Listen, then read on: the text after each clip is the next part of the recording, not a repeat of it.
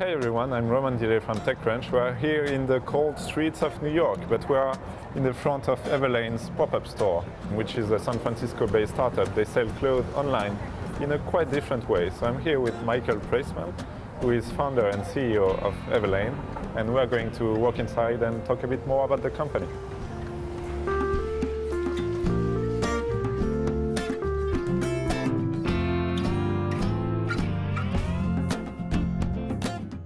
So Michael, why would you try to do a pop-up store in New York if you are selling clothes online?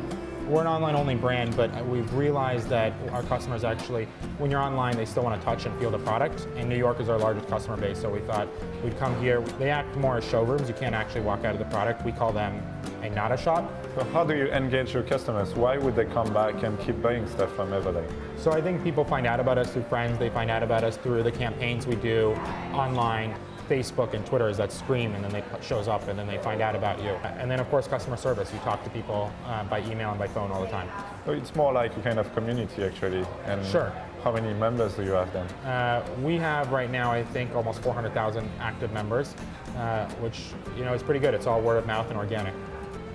And right now it's a big season for you, I guess. Yes, it's our first true holiday season. Thank you for the interview. Thank you. And it has been TechCrunch TV in Everlane's pop-up store in New York with clothes all around. So thank you and keep watching. Thanks.